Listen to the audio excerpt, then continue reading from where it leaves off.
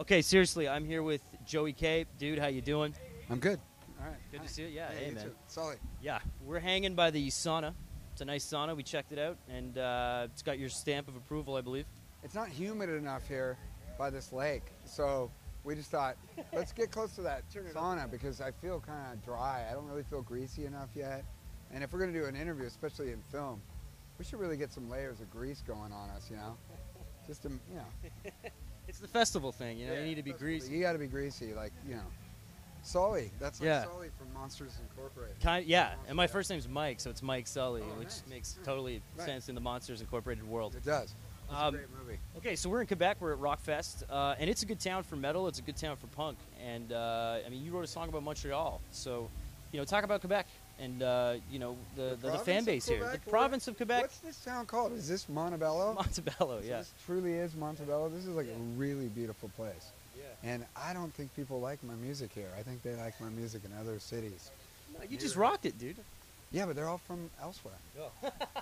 So what am I talking about? The province, or am I talking about cities, specific cities? Or let's talk about the province of Quebec. It is an amazing place as far as what do I know about Quebec, other than that they've been very kind to me over the years. Yeah. So I am deeply thankful and appreciative of people up here. Whatever I've done musically, people have responded to for whatever reason up here. I'm not sure what that means, but it's not really true anywhere else in the world, you know? So I have a kind of connection through my music with people here, and I don't want to sound cheesy, but it means a lot to me because I care about what I do, you know? Yeah. So I love that.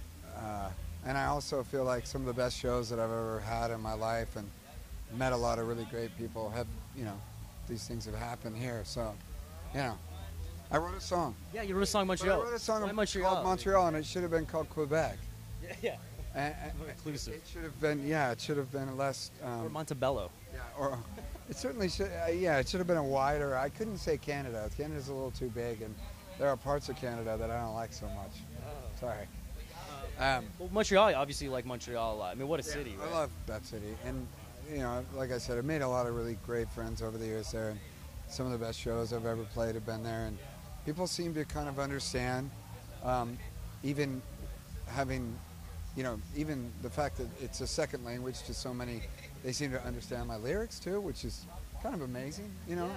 Yeah, there were tons of people singing along. Yeah, I'm kind of blown away by that, always, you know? I mean, I can play almost anywhere in America, as in that America, the U.S.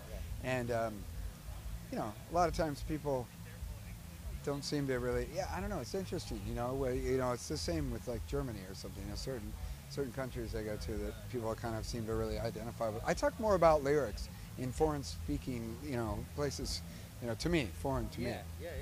Well, I mean, how do you... I find that kind of amazing. Does that keep it refreshing, you know, when you can go into a country where, or, you know, a province or, you know, wherever, where people don't speak the language necessarily, but are singing along, you know what I mean? After so many years, you know? No, it's great. It's really great. Yeah. I don't know if I have much to say. Cool. All right. Yeah. It's so cool.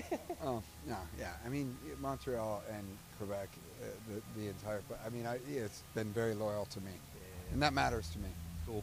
When you do what I do in music, what I've done, when you're a person that hasn't really made videos, or not many anyway, and we haven't really solicited radio, and we haven't really. It's always been about kind of word of mouth and people being loyal to your band, and. I come from kind of a punk rock background, I guess, you know, like an older one, I suppose. And it was before it was a phenomenon, you know, it was a smaller phenomenon. And I think that it was always about word of mouth and communication between people underground. And so anytime there's a place that stays with you, you know, that doesn't flee, you feel like this amazing pride. You know, that's an incredible thing. And so, I guess you grow a bond with that, with each of those places. You do. I got to ask new material. Hey. Hi. You posted a bunch of stuff on Bandcamp, right? Yeah. I did. I got distracted by my friends there. It's okay. Mel's very distracting. Yeah, yeah. But you posted some new stuff. Or demos, right? Oh yeah, no. I just recently. I was supposed to be here. I have a band called Bad Loud that just recorded with that man right there. We just did a record with Bill, and at the Blasting Room, and we basically do rock versions of my acoustic music. At this point, we're writing a new record, but so we were on tour and we made it 3 days. It was a North American tour. We made it to Las Vegas, and somebody in the band got ill, in a critical sense of the word. I mean, I've never canceled a tour due to ailment. I mean, I've had 104 temperature, throwing up, and I've still played and shit my pants on stage. You know, that's a rule. But this guy, you know, he could have died, so we had to actually cancel the tour and go home. And the only reason that I'm here today with my acoustic is because my band couldn't be, and the promoter was really persuasive. Yeah. You know, he just kept saying, "Come on, man, come on, you know, fly up here and just play the show," you know. And I didn't want to let anybody down. All the other promoters didn't really care. We canceled the show, but this guy seemed to care, so I got on a plane and I came out with my acoustic, which, by the way, was really fucking weird because it's not the best thing in the world to play acoustic after like 5 metal bands. Well, that's what I wanted to ask. I mean, you know, you've played obviously festivals with Lagwagon before, and you know, but how when you're doing the acoustic thing in a festival environment, you know, how do you pull it off? Especially, when you have, you know, friggin' Whitechapel coming on next or whatever. Yeah, it was pretty wild. I was sitting in the hotel room behind us, not the sauna, but I actually have a room. This is Joey's room. Yeah, this is where I sleep. It's killer. It's awesome. It's really moist. It's like a giant vagina, really. And let's go in. Yeah, let's do this. But I have a window view of the stages, and I was sitting there, you know, kind of practicing because I hadn't planned to play acoustic, and I haven't really done much acoustic lately, and so I was kind of going over songs in my hotel room that I was going to play, and I'm looking out the window, and it's just one band after another, just roar, roar, you know, and I'm like, oh my God, what am I doing? This is going to be a nightmare. But, you know, I should have known up here that people were really all about it. They were kind, they were singing along, and it turned out to be all right. And I think maybe it was kind of nice to be a little break in the action there. It was all right. I had a good time. In retrospect, releasing Doesn't Play Well with Others, you know, you did the download thing, and then you put it on vinyl and CD afterwards. Yeah. How did it work? It worked great. You know, it's not, I didn't buy a house or a car or dinner. But, no, I mean, you know, it's not like a financially fiscal kind of amazing thing. But as far as like, and I knew that going in, you know, of course. But as far as the return, on a personal level, when you're dealing directly with people with music, which really in a way is what it should be about, you know, all the other stuff just gets in the way, the business.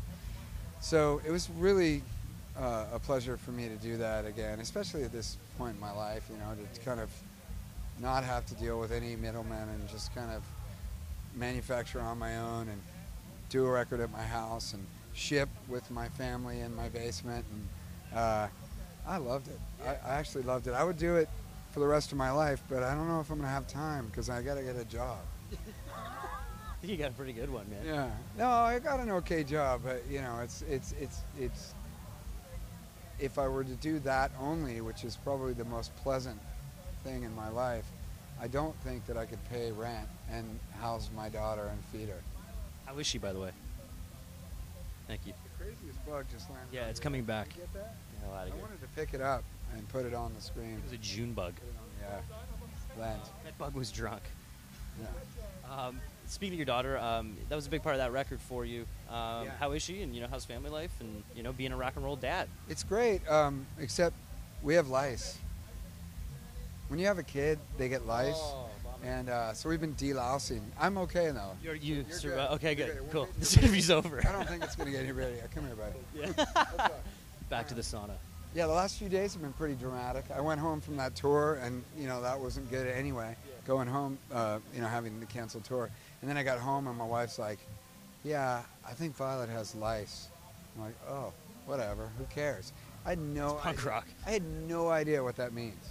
Apparently it means nothing to cavemen, but to the modern man, lice is like a 3-day complete, no, 2 weeks, months, I don't know, but 3 days of just a total nightmare. You have to literally take all the surfaces in your house that have fabric, all the stuffed animals, all the clothes. It's like bed bugs. You have to wash everything. It's like bed bugs. It's a total nightmare. And they don't go away. You poison them. You put these chemicals in your hair and your daughter's hair. And of course, your 7-year-old daughter's like screaming.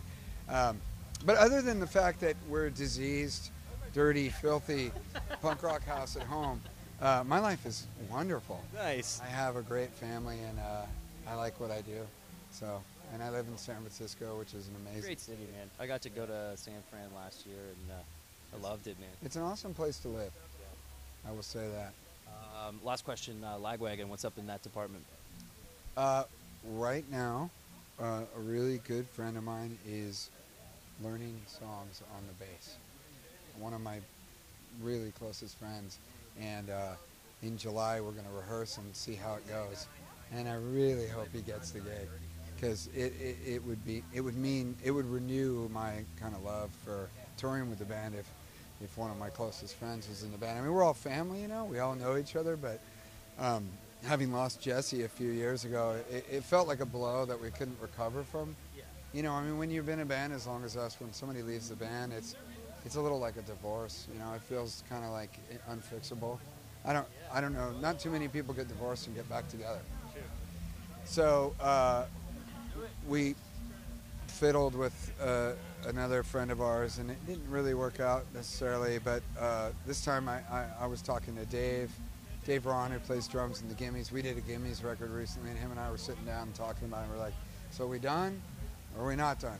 And I said, well, if I could get a really close friend of mine to be in the band, it would renew my love for the thing. And he was like, cool, you know. And apparently they've been working on stuff, and from what I understand, it's working out. So in July we're gonna all get together, and